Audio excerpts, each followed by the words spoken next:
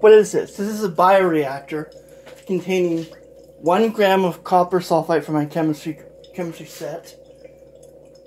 Put that back here. 5 grams of sodium chloride to make it more saltier. A couple grams of whey protein mix for the bacteria to grow. I'm creating a biopesticide. A few drops of lactobacillus bacteria after I've done all the cultures. 2 grams of sodium formate and 3 grams of diammonium phosphate. Question that comma NH/NH4-2 HPO4.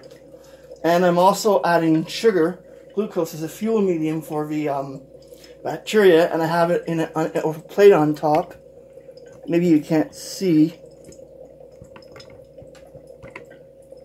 That's the plate, and I have right here an air bubbler, and right here I have an air bubbler. I have a light so I can see it. But I'm trying to create a natural pesticide out of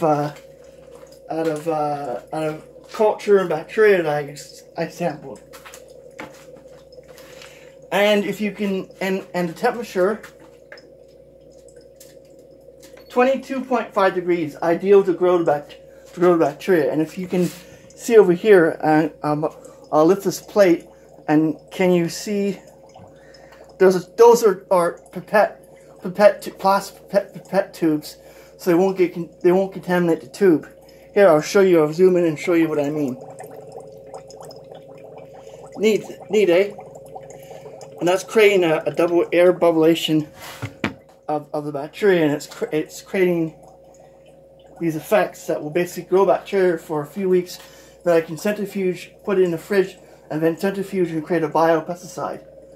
This is a very effective way of creating a biopesticide if you have soil bacteria. And the other benefit is if you apply it on soil, it's not going to harm soil even in high concentrations, because it's a naturally occurring bacteria that creates a BT type toxin that disrupts only specific types of bacteria, but specific insects, so it leaves others alone. So it's as a solution, it's selective.